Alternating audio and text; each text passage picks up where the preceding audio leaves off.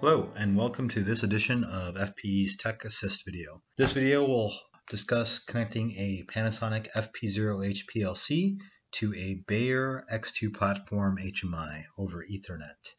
The X2 HMIs will be applicable to the X2 base and the X2 Pro with all sizes. So here I am in FP Pro. I'm using version 7.4. I'm going to create a project with an FP0H Ethernet-based PLC, and I'm going to create a project. First thing I'm going to do is a couple housekeeping things, which is set up the IP address of the PLC, as well as set up connections for my laptop, as well as HMI. So first thing is I'm going to disable DHCP. And I'm going to give this PLC a static IP address of 1.5 is fine. And then I'm going to enable a system connection to the PLC. A system connection will allow me to program the PLC over an Ethernet cable. Right now I'm connected via USB cable, so I can download these parameters out of the box, and then going forward I can use a Ethernet cable. So I enable the connection, leave everything as default, and I'm going to make a note of this port number that'll be used later on. Next, I'm going to create a user connection. Again, this is going to be for my HMI. Enable it, and I'm going to choose a second option, which is ET-LAN. And I'm also going to make a note of this port number as well. Next, I'm going to create a very simple ladder program and create one piece of logic,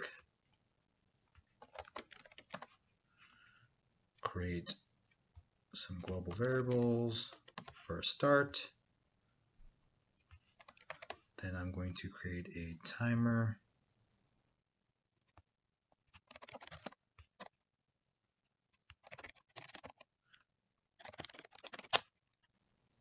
that I will use on my HMI as well. And I will make this an adjustable timer on my HMI.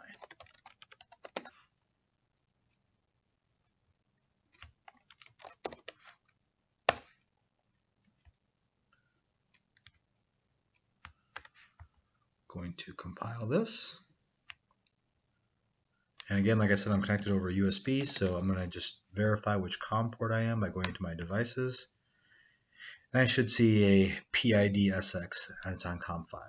And it is, so I go to online, communication parameters, set it up for USB RS-232 because it's a converter, COM 5, I hit OK, and then I download this project to the PLC.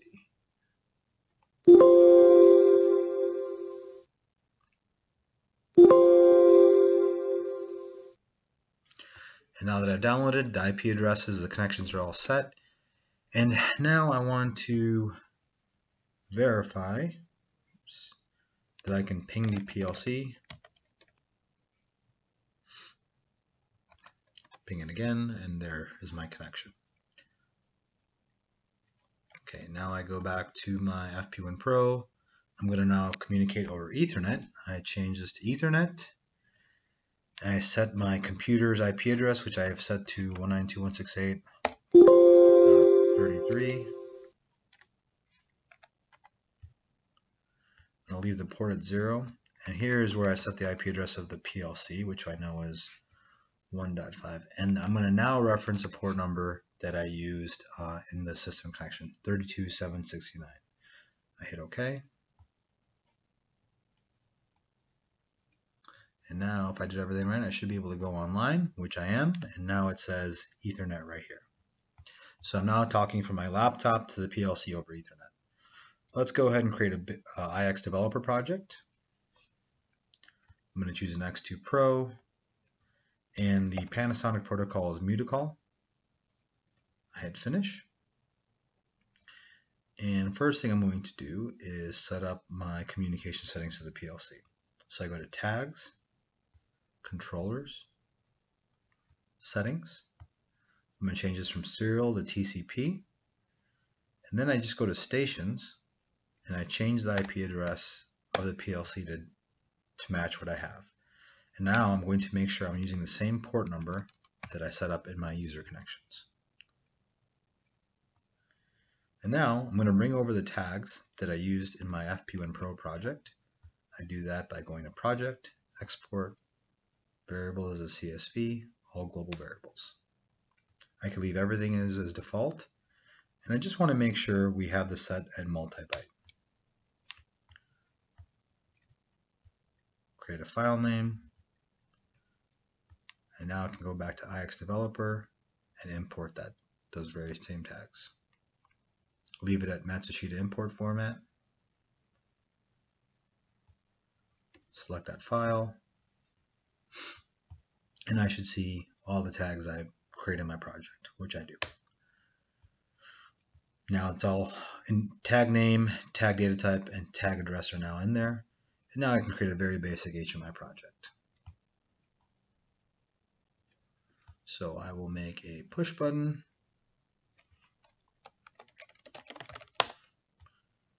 Associate a tag with it. Give an action for that tag, which will toggle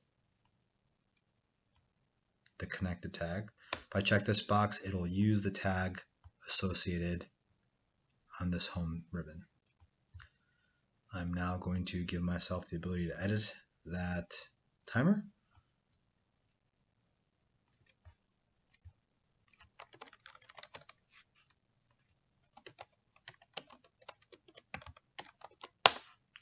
Put my units in there. And then I'm going to go to my component library and I will choose a indicator light.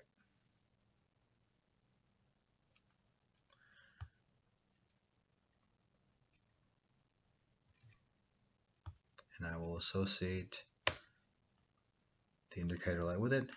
Since this is a Boolean, I only have a 0 or 1 value I need to worry about.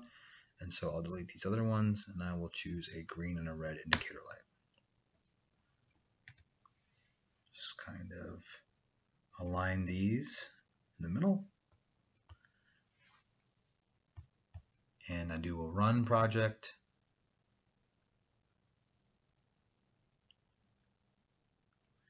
And what should happen is a virtual HMI will pop up. The very first time you do a run, it takes a couple extra moments to compile the project and build the database in the background, but a virtual HMI should come up.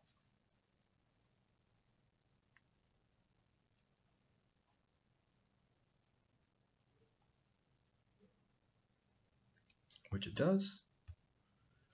And it sees my preset as 0. Instead, I want to have let's call it a 2.5 second timer. I hit start. And there's my indicator light. We're all good to go. Thank you very much. Have a good day.